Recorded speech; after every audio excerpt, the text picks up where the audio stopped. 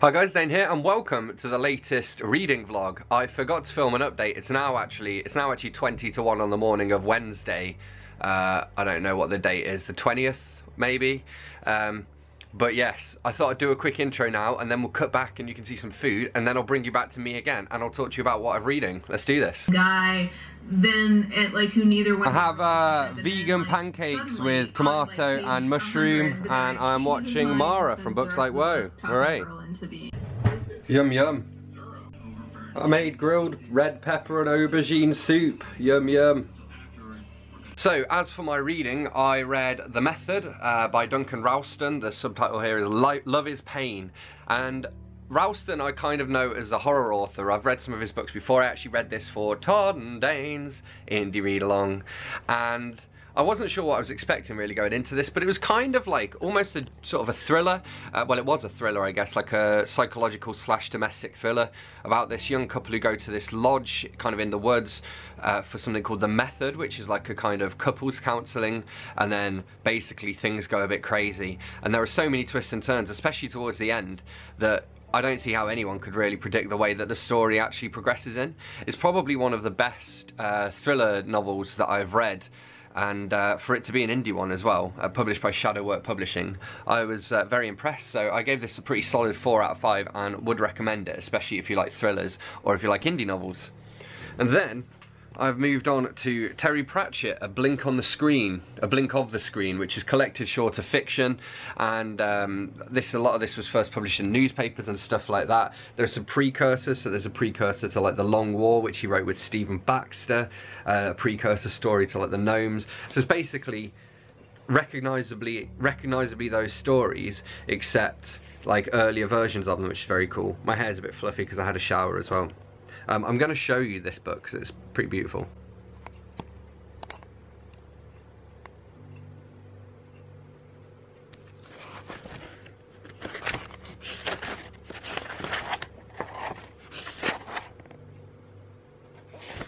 And then it's got these photos in as well, look. Well, not photos, I said that earlier. They're not photos, they're illustrations. Yeah, really cool. And pretty good short stories as well. It's on par for a 4 out of 5 so far. So yeah, alright, I'll go and read some more and do some more work. And hopefully tomorrow I will get to visit Bex in the hospital as well. So, yeah, and I'm watching crappy music videos. Hey Google, play.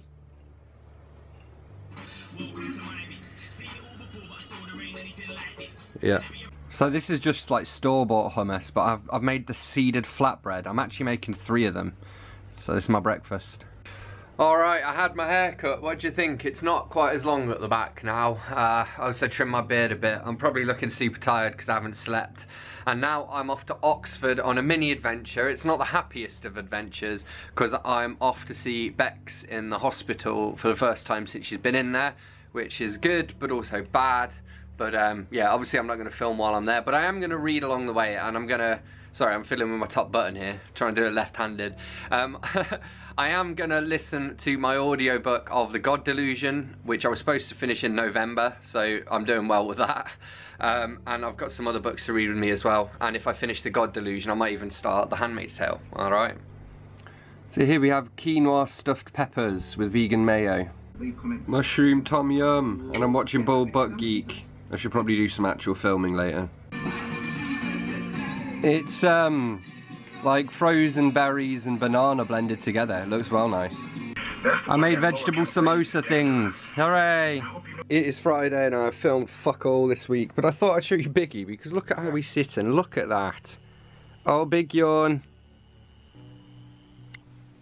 You're like a blob of darkness.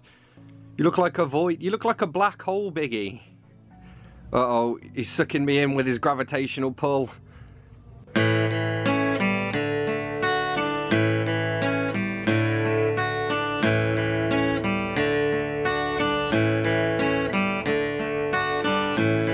beloved monster and me, we go everywhere together,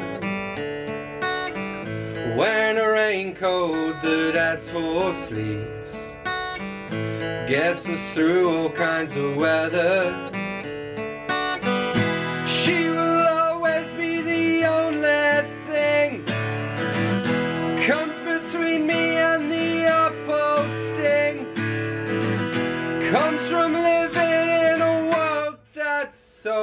damn me.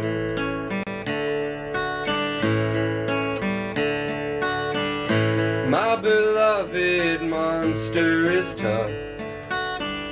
If she wants, she will disrobe you. And if you lay her down for a kiss, a little heart it could explode. She will always be the only thing that comes between me and the awful sting. Comes from living in a world that's so damn mean.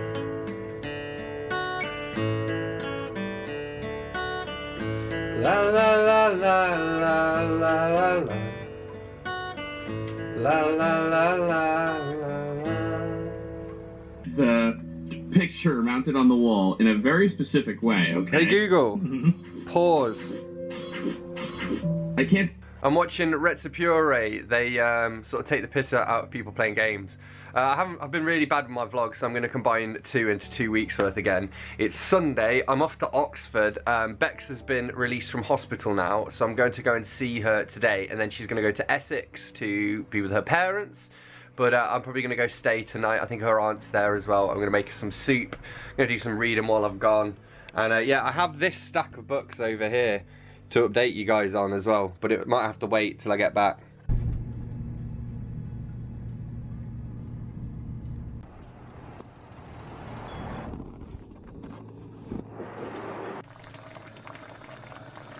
Soup.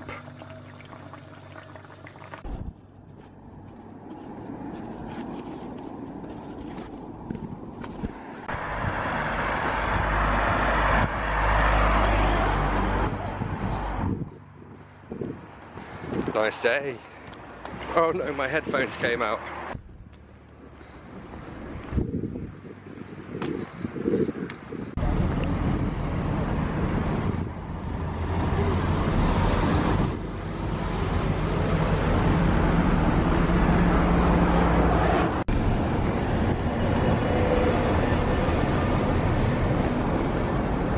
Oh, hello. It is Monday. What time is it? It's 2:25 in the afternoon at the moment.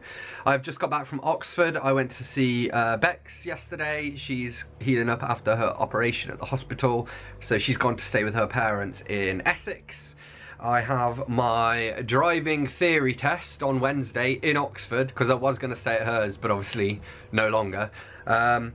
And in the meantime, I have a bunch of books to update you on. I'll probably do these in shifts, really. So let's go. This is in no particular order as well, but I read Death Note, Volume 1 of the Black Edition, story by Tsugumi Ohba, art by Takeshi Obata.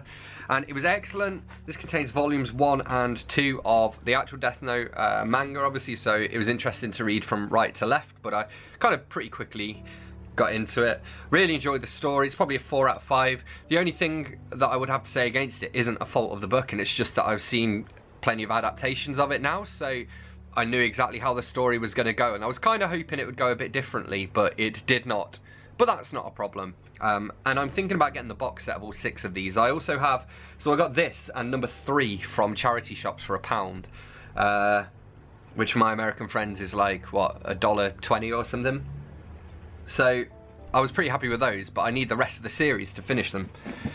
Okay, then over here we have Good Housekeeping, step-by-step vegetarian cookbook. So you've seen me cooking some of the recipes in this in the vlog, and basically I consider a cookbook to be complete once I've tried out all of the recipes that I want to try out in it. So I actually go through when I get it and highlight which ones I want to try. And yeah, I gave it a 2 out of 5 in the end. Obviously it's vegetarian as well, and I'm vegan, so I had to...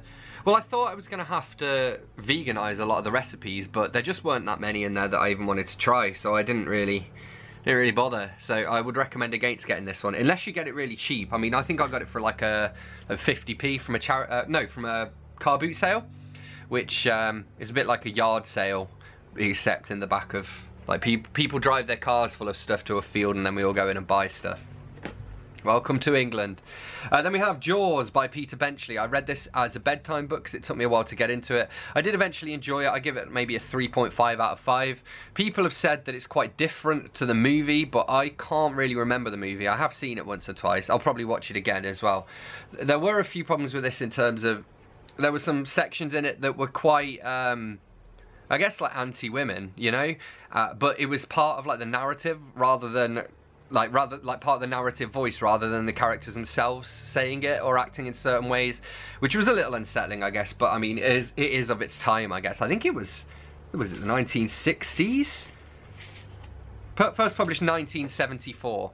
So yeah, it was all right. 3.5 out of 5 on that. Then what we got over here? We have Hippo Banquet by Mary Kingsley, number 32 of the Penguin Mini Black Classics. So this says, the fearless, pioneering Victorian female explorer describes dodging elephants and fighting off a leopard with a stool in Africa. So this is pretty much worth reading because of how badass Mary Kingsley was. There are some, again, just because of the time it was written, some, I guess, unpleasant ways that she describes some of the natives in some of the countries, but overall, I mean, she's travelled with these people and lived with them, so she's not, like, I don't think she was a racist. I think she just shared some of the views of the time, you know, and again, because she was just a pioneering woman, worth reading. It's another like 3.5 out of 5 for me. It wasn't one of the best of the Penguin Mini Modern set, but it was pretty good. Then we have here Elizabeth Gaskell, The Old Nurse's Story, number 39. A ghostly child roams the Northumberland moors, while fairy tale characters gather at a strange party in these two Victorian Gothic tales. I think I enjoyed the second one more, where the fairy tales were gathering at this party. This guy basically gets kind of lost in the woods, and he finds a house, goes up to the house, and there's a big party on, but they're all fairy tale characters. And I don't want to ruin the ending. It kind of came out of nowhere, the ending, in a way, and it was almost like one of those, and then he woke up. Well, that was it, and then he woke up. Spoiler alert. But yeah, it worked alright. This is another like 3.5 out of 5. It took me a while to get into a writing style, but once I did, I kind of enjoyed it, you know. Then we have Terry Pratchett, A Blink of the Screen, collected shorter fiction. And this is fiction from kind of throughout Pratchett's career, and that's kind of why it's good. I gave it a 4 out of 5. It covers from his early days as like a young writer to not long before his death, you know. And there's lots of stuff in here that's like the genesis of later stuff. So there's stuff that ties into like the Long War books that he did with Stephen Baxter. I think there was something about Good Omens, I can't remember, but there was also stuff like early Carpet People stuff and early Gnome stuff. And then there was, sorry, my hair's in my face and it's itching, just one hair. And then there was also some like Discworld tie-ins as well. So yeah, it was really good. I also read The Mist in the Mirror by Susan Hill. I started reading this on the train to Oxford yesterday and finished reading it on the train back. It's excellent, 4 out of 5. If you like The Woman in Black, you'll like this because they have these similar vibes. They also they're both really about someone going and investigating the past, I guess, and kind of ghost stories to do with that. And I also have a little kind of fear of mirrors as well, so that was interesting. Look how much my curtain where the door is glowing. The porch is through there. I'd open it up, but then it'd be too bright.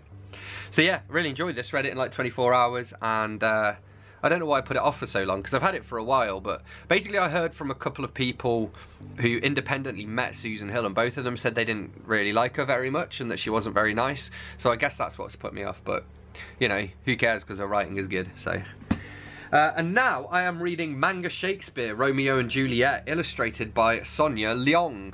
And so this is literally Manga Shakespeare, and I've only just started it, but it's set in Tokyo with like 2 rival Yakuza families, which is quite something. And then I also read Thunderball by Ian Fleming. It was the last of the Bond novels which I hadn't read, and I did enjoy it. Again, there are a few problems in the way that Fleming writes about women, but you expect that with Bond almost, you know. Like, he's a bit of a, as a character, he's known to be a bit of a Jack the Lad. So but yeah, it was good. And the only thing I have left now, I do also have Thrilling Cities, but if I read that, I've then read all of Ian Fleming's stuff, including like there was another one called like The Diamond Smugglers that was non-Bond, non-fiction, which is quite good. So yeah, I just want to read that soon. I'll probably read it as a bedtime book though, and I'll read that soon, and then I can finish off and I'll have done with Ian Fleming.